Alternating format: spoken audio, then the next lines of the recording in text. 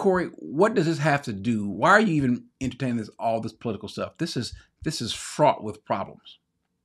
Well, here's why. I want to say something to all of you guys, and I want to be crystal clear. Okay, I want you guys to hear what I'm getting ready to say. And this is 2 hours in. Now we're getting to the point to what we're talking about. Let me drink a little bit of water. This is to my friend Gregory. This is my friend Sir Rob. This is to everyone else that's going to make a comment. This is also to the people that support Trump. This is to every single person that's in the chat. And those are going to come back and watch later. We got a problem in the body. And I want y'all to hear what I'm getting ready to tell you. We have a serious problem in the body. And it was on full display tonight. It was on full display on the other channel.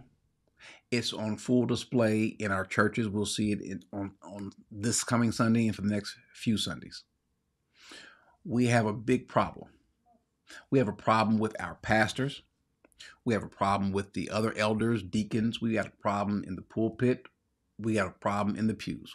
We have a problem with the choirs. We have the problem with folks that are looking for a church home, folks that do have a church home. We have a problem with everyone, by and large, that names the name of Christ. We have a huge problem. Can I tell you what the problem is? It is so easy to get people worked up and bothered and angry and defensive and having allegiance over these funky old little political parties. You get bothered, you get upset over someone having the audacity to think differently about you politically, be it Kamala, be it Biden, be it Trump, be it whomever. And we don't have the same sort of veracity when it comes to the scriptures. We don't have the same sort of veracity when it comes to defending the Bible. We don't have the same sort of desire or will to go and share this gospel that's free and easy to someone who doesn't know. Well, you'll get on a phone call with 56,000 men about Kamala Harris.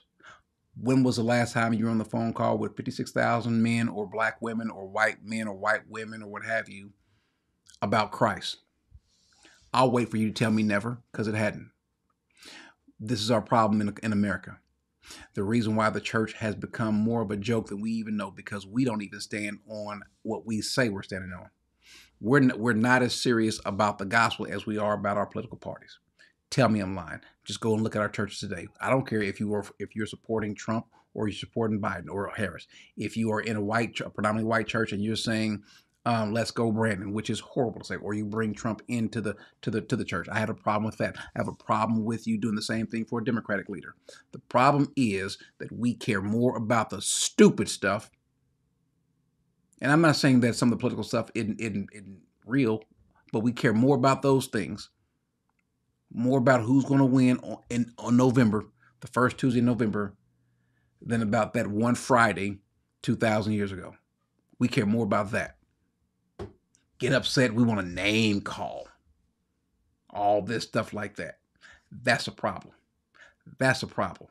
I could care less who you vote for. I really could. I really could. I do think that you probably ought to, if we vote our biblical conscience, we would probably lean towards Trump. But I don't care if I said give me a biblical reason for. There was a reason for the biblical reason for Harris or whomever.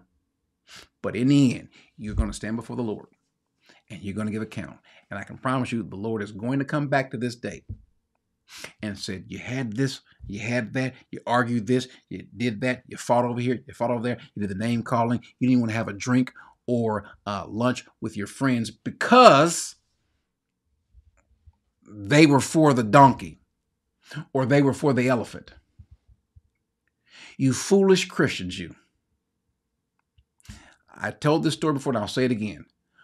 When Joshua, who is God's man, comes before the commander of the Lord's army, he asks a question. Who are you for? Are you for us or are you for them? And his response was no. Wasn't opening the question, no. It wasn't closing the question, mister. Not a yes or no question. No. But I am the commander of the Lord's army. The question, Joshua, and I'll kill you right here. Even though you are my man, I will kill you right here. The question is, whose side are you on? Are you for the Lord or for someone else?